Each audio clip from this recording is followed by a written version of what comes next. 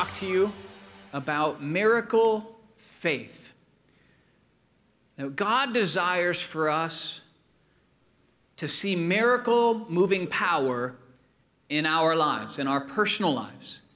And when we signed up for Christianity and we got in the Jesus line, we recognized that Jesus has power, that there's power in his name, and that we have the ability, we see signs and wonders throughout the Word of God, and we hear about miracles with people around us and in this world. I was looking at a story. There was a story in 2013 in Dayton, Ohio, on August 5th. There was a man, and he was married and had a couple of older children. He was maybe in his 40s. He didn't wake up that morning, and his wife freaked out and panicked, and she drove him to the hospital, and they pronounced him dead. He was dead for 45 minutes. He had been dead. And the young boy, he was 17 years old, his name was Lawrence Tolley. And he was standing outside the hospital room with his youth pastor. He was involved in his youth group, and they had been praying for Dad. And it says that he went into the hospital room. He said this on TV, on Good Morning America. He said, "I walked into the room, something came up on the inside of me, and I looked at my dad and I said, 'Dad, you're not going to die today.'" 45 minutes he had been dead. The doctor said they had never experienced or seen something like this in his whole career.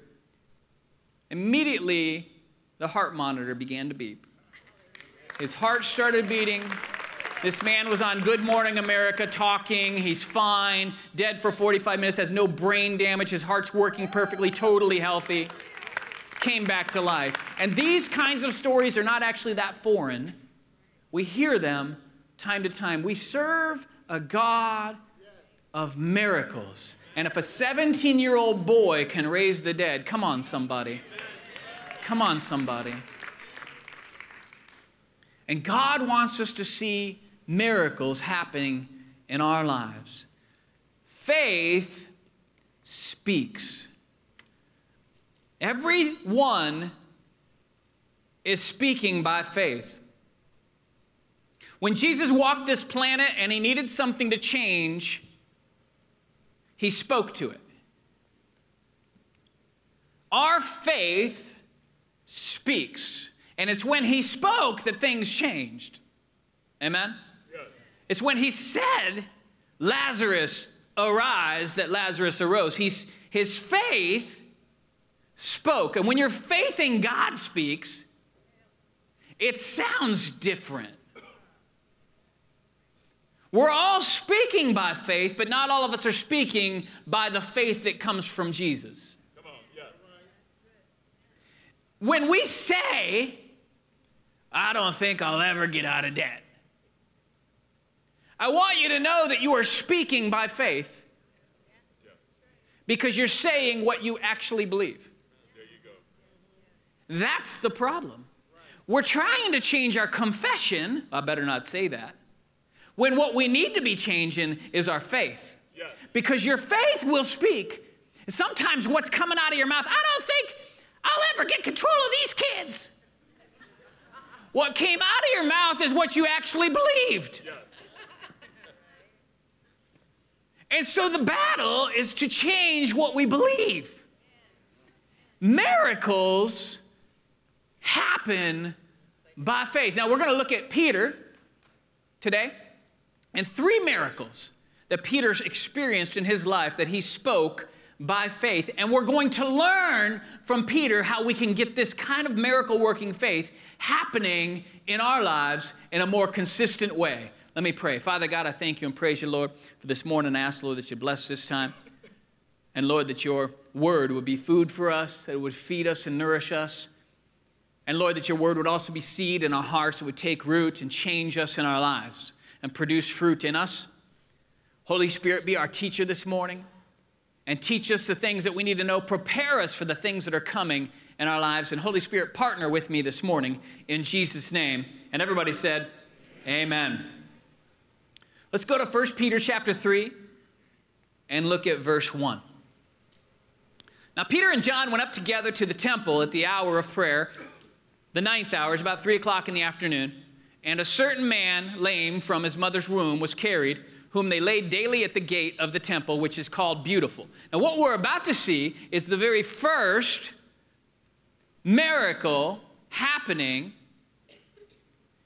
since Jesus was crucified. Now, the Holy Spirit has come, so that's a miracle. But I mean a physical miracle, a healing. This is the very first one we see in the book of Acts. This is the church has just been born. This is all new stuff. Jesus has ascended to heaven, and Peter and the apostles are kind of out there doing the thing. And so Peter and John are about to experience their very first documented, detailed miracle. This is number one for them. And Peter and John, the Holy Spirit just came. They just preached. 3,000 were saved, it says. And now this is the next story. Okay? So they're walking to get some prayer. How many know that you got to go? It's a good thing to go pray. When you're going to pray, something good about to happen. Okay? Sometimes the bad stuff's happening because we weren't going to pray. So they're going to pray, and they're going where? They're going to God's house to pray. It's 3 in the afternoon. They walk in the easternmost gate, and they see a certain man who's been lame since birth. And they used to lay this guy at the gate called Beautiful, where he would ask for alms. It says, verse 3, the man who was lame saw Peter and John about to go into the temple, and he asked for some money. And fixing his eyes on him, this is Peter, and he's with John, Peter said, look at us. So he gave them his attention, expecting to receive something from some money. Then Peter said, silver and gold I do not have, but what I do have I give you. Listen to how he says this now. In the name of Jesus Christ of Nazareth, rise up and walk. He took him by the right hand and lifted him up. And immediately his feet and ankle bones received strength. So he, leaping up, stood and walked, entered the temple with them, walking and leaping and praising God. Somebody give the Lord a hand clap. A miracle just happened. And we got to applaud like we were there and we just saw it because this really happened. And you're thinking, well, it's Peter. Right? Now, who's Peter? Peter's the guy that Jesus passed the baton to when he left. Like, you're in charge now, man. Peter's the guy who helped pick the 12th disciple that would replace Judas. Peter's the guy they would bring the hard questions to. He was the leader. There was Peter, James, and John were the three, but Peter was the leader. Peter's the one that Jesus said, I'm gonna build my church on you, right? Jesus, the chief cornerstone, but he said to Peter, upon this rock I will build my church, and the gates of hell will not overcome it. I'm going to give you the keys to the kingdom. But it's that guy. Yes. So when Peter performed a miracle, you'll be like, well, it's Peter. I mean, come on. It's Peter. Of course he performed a miracle. But actually, this is new. Peter doesn't normally talk like this. This is new for Peter. In fact, just about 50 days ago, he was hiding out in a room behind a locked door because he was scared of the Jews that were going to come. It wasn't that long ago that was that Peter went fishing right after Jesus resurrected. He went fishing with the guys, and Jesus had to come rope them back in and say, hey, I got something for you to do. I need you to love me more than fishing. Okay, so that wasn't that long ago, let's just be honest.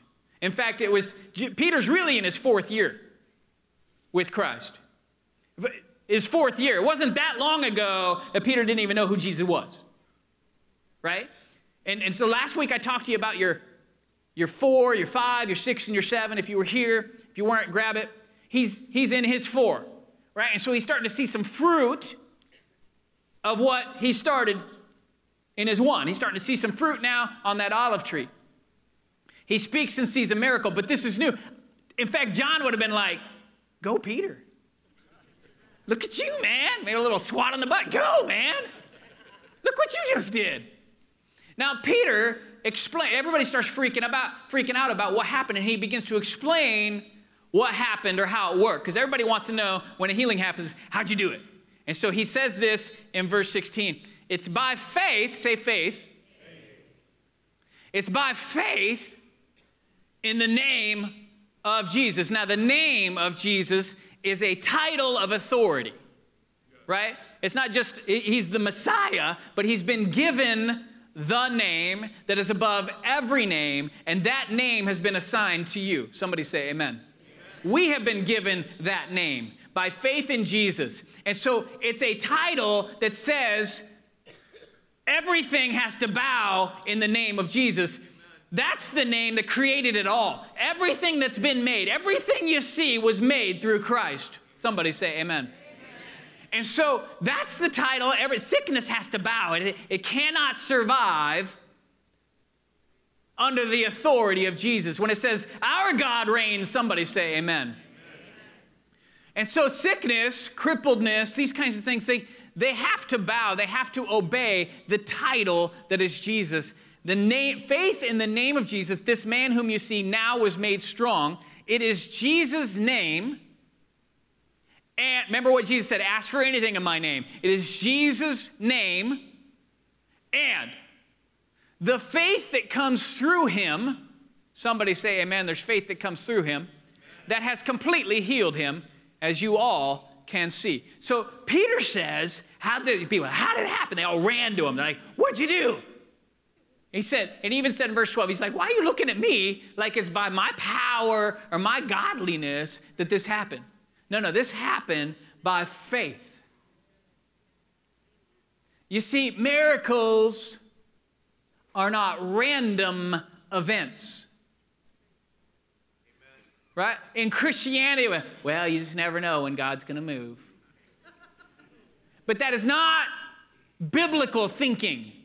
It may be religious or Christian or doctrinal theological thinking, but it is not biblical thinking. That is not what God said. Jesus never walked in and was like, well, I wonder if God's going to move today. Come on, preach. Jesus didn't perform miracles random. They were not random. They were on purpose. He spoke, Lazarus, come forth, and out come a dead man out of the grave. It happened because he wanted it to happen and because he spoke, because your faith will speak. Yes. The leper came to Jesus like, if you're willing, you can make me clean. Jesus like, I am willing. Be clean. Amen. Boom, clean, healed, done. Yes. Right? These were not random occurrences of God just saying, well, you never know. And that's not, he spoke what was in him and it came out of him and made a difference. Yes. If we're waiting for a random God, it's not going to happen. God is waiting for us to speak by faith so he can do what he's already done. Amen. That's a man applaud. He's getting it right there. Come on, applaud.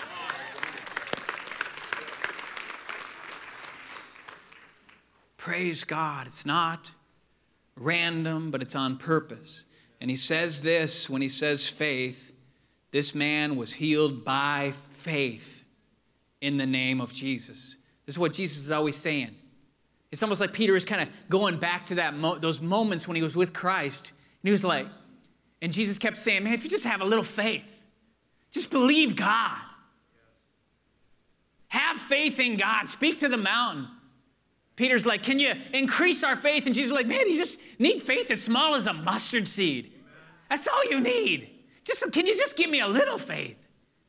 Just this much faith. And it's like Peter was like, ding, ding, ding, ding.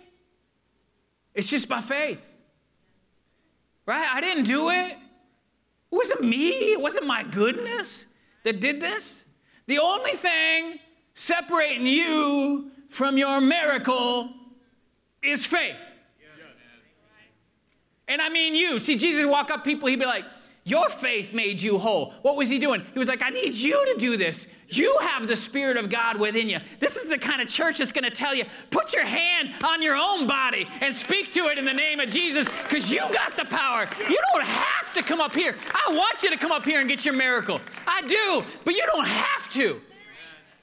Jesus is like, I don't want to just give you some fish. I want to teach you how to fish. You can have this authority. I was praying over a woman in India in 2004. We got 10,000 people there. And we got down after the service. We'd already done the prayer of salvation. And I got down. I said, we're going to pray for some of you. So the whole band got down in the crowd. And people were pressing in on us. And there was a woman. She came up and they led her up there. She was old. And she had white on her eyes. You could just see the calluses, or what do they call them, cataracts or whatever, on her eyes. And the translator said to me, this woman wants you to pray for her sight. She wasn't always blind. This is new that's been happening to her. And so I prayed for her. I said, in the name of Jesus, see, right? I spoke to it and I told it what to do. Now, And I spoke to it with authority. But I want you to listen to me for a second. People were pressing in, and I felt pretty vulnerable. And I was like, what's going on? And I don't know. I'm down here, and I'm thinking about all the things that are going on. My head was not in the game. This is my point. My head wasn't in the game. I spoke the right words, but my head was not in the game yet. In fact, I probably would have had to keep speaking it to get myself stirred up to get it going. Does anybody know what I'm talking about? Yes. But my head wasn't in the game yet. But then I saw something. I stepped back because I saw something fall out of her eyes. And then she starts jumping around. She could see. And I realized that my head was not in the game, but hers was. Yeah. And I said, your faith, right? I got it. In that moment, I got it. I was like, your faith did this. Do you see that? And so Jesus is trying to get us stirred up for miracle faith that we can do in our world and in our life. And he says to us, the only thing separating you from your miracle is faith. And that's a big one. It's tough. It's taken Peter a lot of years to kind of get where he is, let's be honest. But he's there now. And so I want you to know that his revelation can be our revelation today. We can skip a couple years ahead by recognizing what he just said. It's just your faith that separates you from the miracle. That's it. It's not your occupation that separates you from the miracle. It's not your genetics that separates you from the miracle. It's not your pedigree. It's not your, well, my grandpa had it and my dad had it, so I have it. And that doesn't separate you from miracle. Satan cannot separate you from your miracle. Come on, somebody. It's not going to be how many degrees you have on your wall, how many certificates of theology and studying of the Bible that you did that's going to separate you from your miracle. It's just faith. It really is that simple. Come on. It really is that simple. Praise the Lord Jesus. And so, you know that Peter wasn't always Mr. Perfect. In his school of Jesus, he was not a straight-A student. Peter, when he started and Jesus found him out at the docks and he was fishing, along his path with Jesus, he made a lot of mistakes. He was just a normal guy who didn't get it all right. We might think, well, he's Peter. Sometimes I look at stories of Jesus. Pastor Mary, can I just talk to you for a second? I look at stories of Jesus, and I'm just being human now for you. I'm just being transparent with you. And I'll see, well, Jesus healed this blind boy or something, or he healed this group of lepers, and I think, yeah, but he's Jesus. Do you ever do that? You're like, well, yeah, but he's Jesus. Like, I'm not Jesus. But you are, because you have that spirit in. But there is this thing in us that goes, yeah, but he's Jesus. Like, he never did anything wrong. Like, I did some stuff wrong. But Peter I can identify with a little bit. Right? Peter's working in some miracles now, and I'm like, but I could be Peter. I could be like Peter. Right. I start thinking about Peter, like Jesus, he's on the boat, and Jesus like walking on the water, and Peter's kind of showing off a little bit. He's like, I want to walk on the water, and Peter's like, and Jesus is like, well, why don't you come on out? And so Peter gets out of the boat, and he's walking on the water, but then he sees the winds and the waves, and what does he do? He falls in, and he cries out, Lord, save me. Right? And so Jesus reaches down, picks him up. But what does Jesus say to him? Oh, you of little faith. The man who just showed some great faith started out with just some little faith. Amen.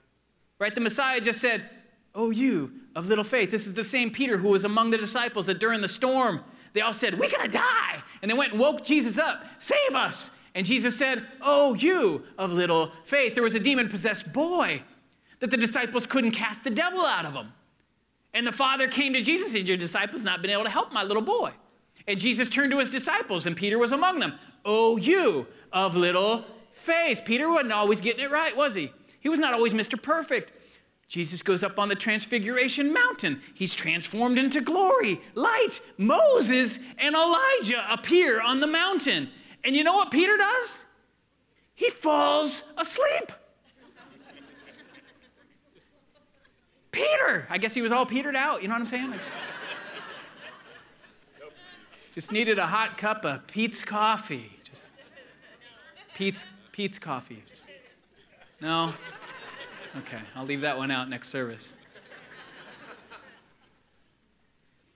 In Matthew chapter 16, Jesus turns around and says to Peter, get thee behind me, Satan. Look, you never want the Messiah calling you the devil. He got an F that day. Let's just say it. He's making some mistakes along the way. He's got some little faith. He's putting his foot in his mouth. And then the Garden of Gethsemane. Jesus says to Peter, James, and John in the Garden of Gethsemane, right before Jesus is about to go through the worst day, crucifixion, worst day of his life, best day of our lives, right? And he says to his disciples, he says, my soul is in such anguish to the point of death. Can you keep watch with me for a little while? Now, if your friend said that to you, what do? You keep watch. You stand with your friend. He's the Messiah. He's your teacher. He just asked you to do something. He's over you. He's in charge of you. But what does Peter do? He falls asleep. Jesus comes back. Couldn't you just stay awake and keep watch for 1 hour? Jesus is being arrested. Peter strikes the high priest's servant with a sword and cuts off his ear. And Jesus is like, puts the ear back on the guy and heals him. And looks at Peter. He's like, for Pete's sake. Pete's sake. I'll leave that one out too. Then Peter, while Jesus is in his darkest hour, denies even knowing him 3 times. What are we not supposed to do? What did Jesus say? If you deny me before man, I will deny you before my Father. And we're not supposed to deny him. Praise God that Jesus restores. Through repentance, we can receive forgiveness and mercy because Peter denied him. Look, people all over the world, even today, at the risk of death, will not deny their Christ. But Peter, the guy that Jesus used to plant his church, his first church, denied him not once, not twice, but 3 times. The 3rd time, the guy was like, hey, I recognize you. You cut off my buddy's ear. Peter's like, it wasn't me. I never knew the man. In his darkest hour. Then Peter goes and locks himself up in a room after the resurrection because he's afraid of the Jews. This is the same guy who just now walked out in public after hearing a guy presented the gospel of Jesus Christ and they threw him in prison for it. That's what just happened right here. The guy who was so afraid that he locked himself up not once, but twice Jesus visited him behind a locked door for fear of the Jews. Then Peter went fishing. And you might think, well, he just went fishing for the day. He was supposed to be starting the church, but he went fishing. And Jesus had to come visit him and get him back on target and go, do you love the fish more than me? This is that guy that just performed this miracle. That's why he's able to go, do you think that it was by my own godliness that I did this? Like, he got it now. He got it that it was faith. And so then I ask you, if you've ever failed in prayer, you were standing for something, and you thought you were believing God, but you fell in the water, and you had to cry out to God for help. If that's ever been you, Peter says, it's all right, you're in good company. I failed too. Did you ever miss the miracle? If you've ever denied Christ, you walked away. When it seemed like he needed you the most, you ignored your calling, if that's ever been you. If you've ever missed the kingdom of God and you fell asleep at the wheel in your Christianity, if that's ever been you, if you've ever denied Christ when you shouldn't have, if you've ever done that, Peter would look at you today and he would point at you and he would say, you're in good company. Amen. I did those things too. And praise the living God, by his mercy, he was able to use me to perform great miracles. Because it's not about your works and about what you've done, but it's about your faith in the name of Jesus Christ and the faith that comes through him. Come on, church. It ain't about you. It ain't about what you did. It's about what Jesus did. In Acts chapter 3 and verse 12, he really shows us this idea that he's realized it's not about me. When Peter saw this, he said to them, here's his revelation. Fellow Israelites, why does this surprise you? Why do you stare at us as if by our own power or our own godliness we had made this man walk? It's not by your power, your God. You don't have to be afraid about praying for something and stand and believing God for a miracle, that if you fail, it's somehow your fault. It's not up to your power. It's just simply about your faith. It really is That simple. It's not up to your own godliness. It's so often that Satan comes to us and says, oh, who do you think you are? Oh, now you're gonna stand and pray for people, but your life's a shambles. Look at you. Right? Isn't that what he wants to do? Oh, now you're gonna pray and believe God for a miracle, but look at your mess. You don't deserve a miracle.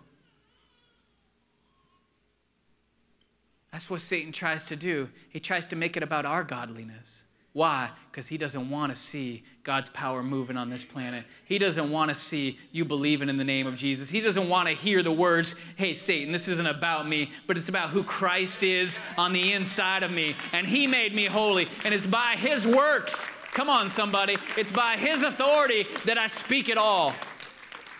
Praise God. Wow. And so he says to the man, get up and walk. Let's look at it again in verse 6. Peter said, silver and gold I do not have, what I do have I give you. You got something? We got to give it away. In the name of Jesus Christ of Nazareth, rise up and walk. And the man, he reaches down, he picks him up, and the man does walk. You see, it was just not too long ago that Peter was the one who needed to be saved. He was the one falling in the water saying, Lord, save me. He was the recipient of the save. And now he's become the giver of the salvation. Right? He was the one who needed help. And just a short time later, by faith in Jesus, he's able to give help. Do you see the difference? He was the recipient of the miracle. Now he's there being the resource or the tool used by Christ to produce the miracle. Listen to how faith sounds when it talks. You see, faith will speak, and when it speaks, it sounds different. In the name of Jesus Christ of Nazareth, rise up and walk. And then he took him by the right hand and lifted him up, and immediately his feet and ankles, bones received their strength. He said this, ergon perpetuae, which is the exact same phrase Jesus used when he raised up the man who had been lowered through the ceiling, and he was on a mat. He used the exact same phrase that Jesus used. Ergon peripateo. Sorry, I knew I was pronouncing it wrong. And so, what's he doing? He's imitating Christ. He's like, I've seen this movie. I've seen this movie. I know how this works. I've seen Jesus do it. Let me imitate Jesus. Let me follow the pattern. And as his faith spoke, it sounds, see, a faith prayer sounds different. It didn't sound like one of my prayers that I used to pray that would be so fervent 10, 15 years ago before I saw this revelation. My prayer sounded like, oh, Father God, I just pray right now that if you can heal this man and give him strength, that, Lord, you would just heal and give strength to those legs. If he can? If he can just? This is how I sounded. I'm just being honest with you guys because as I'm saying this, some of us are like, oh, this is making me uncomfortable. This prayer sounds a lot different than my prayers used to. Well, I'm just standing for the Lord to move. That sounds awesome, and I'm thankful that you're standing for the Lord to move. But that's just not how Peter prayed. Amen. That's not how faith sounds. Faith sounds different. In the Greek, there's a verbal form called the imperative, and it means there's an exclamation point on that word. It means it's a very bold word, and it's a command. In this context, it was used as a command. Now, every miracle I can find from Jesus speaking to Peter speaking, and these three that we're gonna hit the next two in a second, is used in that verbal imperative form, whether it's the second aorist or the indicative, it's always the verbal imperative. Now, the imperative is a command with an exclamation point. It means this, he didn't go, hey, do you mind, could you just get up for a second? But he made a demand. Amen. He said, get up and walk. Yeah. He talked to the problem and he told the problem what to do. I'd write that down. I'd like get out a piece of paper, like talk to the problem and tell the problem what to do. I'd put it in my phone right now. I'd be like, talk to the problem and tell the problem what you want it to do. If the problem with the hand won't open, what do you tell the hand? Oh, Lord Jesus, if you could just heal that hand to give it the strength to open. No. You talk to the problem and you tell it what to do. Amen. Open! In the name of Jesus, I command you. There's a man, his neck was hurt and he couldn't move his neck, he couldn't move his head. And so how do I pray for that? Oh, Father God, that you might send your ministering angels to come down here, and if you could just touch this man. If he could, he already did. If he could. So what do I say? I pray for a second. I'm like, Jesus, you're Lord. You're awesome. You're the name above all names. I stir myself up. I kind of like, Jesus, you are. I love saying Jesus is Lord. It always brings his presence, right? Jesus, you're Lord. You're the King of kings and the Lord of lords. You got the name above every name. This man is forgiven. He's righteous. He's holy. Washed in the blood of Jesus. And then I go, in Jesus' name, move your head. Amen. What did I do? I spoke to the problem and I told it what to do. Yes. I can't move my head. Well, then move it.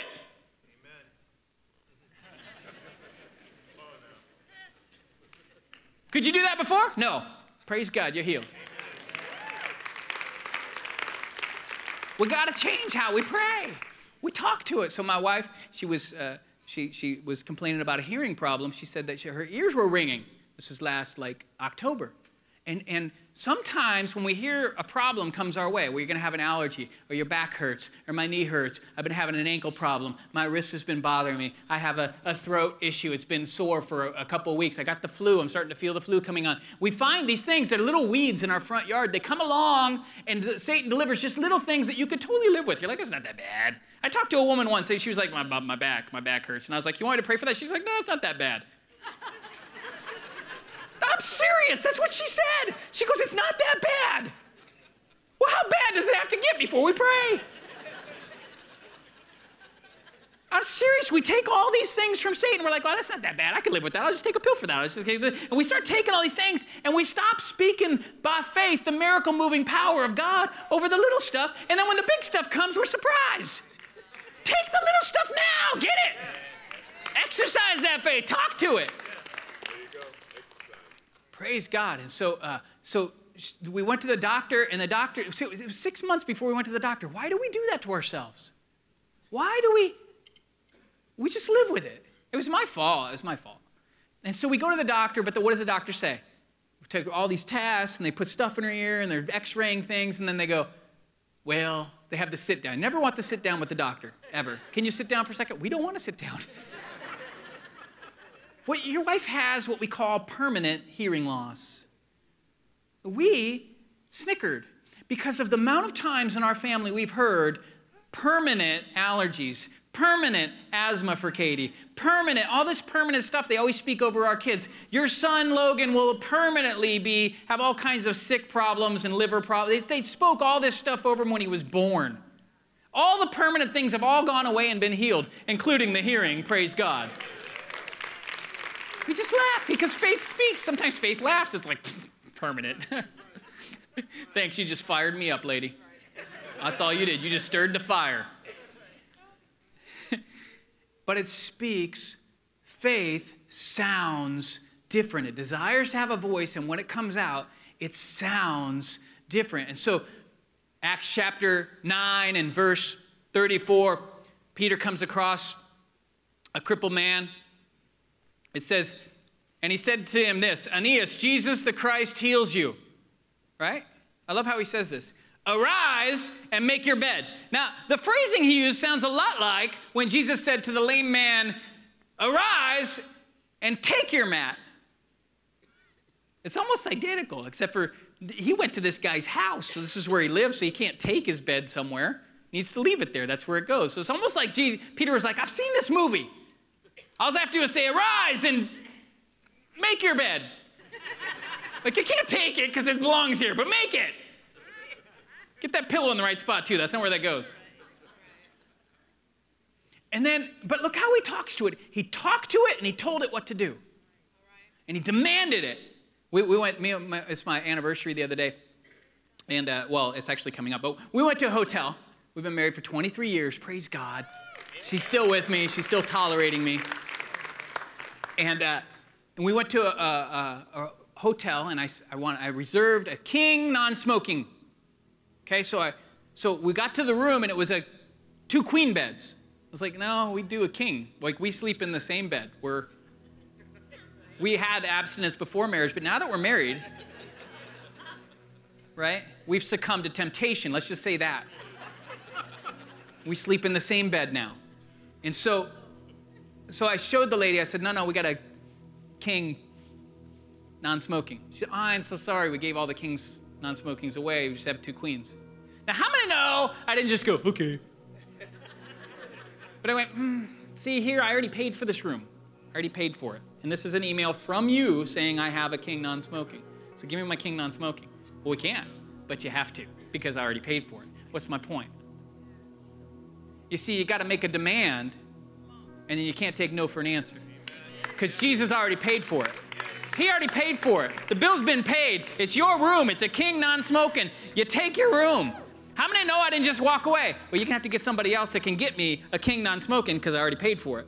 And I made my demand until they went and got someone else. And the other guy came out and he's like, well, you did already pay for it. Tell you what we're going to do. We're going to give you a room that's about 3 times the size, king non-smoking for the same price. Praise God, when it comes to your healing, you see, Peter didn't take no for an answer. He grabbed that man and he lifted him up. Rise and get up. Walk.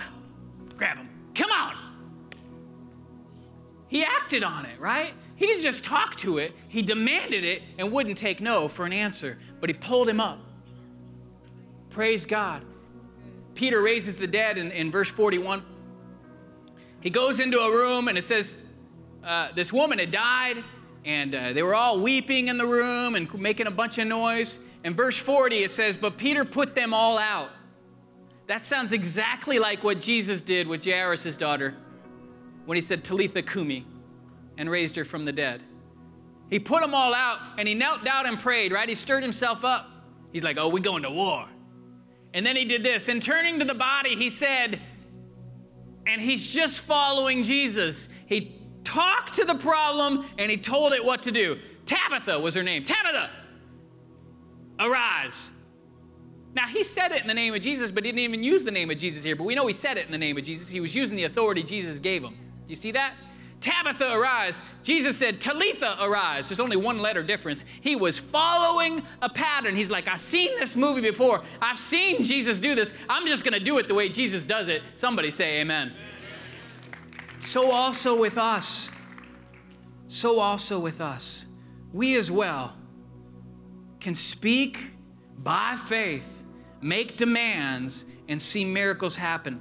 And I want this for you in your life. This is something that Kelly and I have been living in our family for many years, that we as a family have experienced many times, from knees to shin bones to the amount of miracles the Lord has performed in our lives because of this simple truth. Speak to it and tell it what to do. And I'll be honest with you, there's sometimes I speak to it and tell it what to do, and it just doesn't do jack.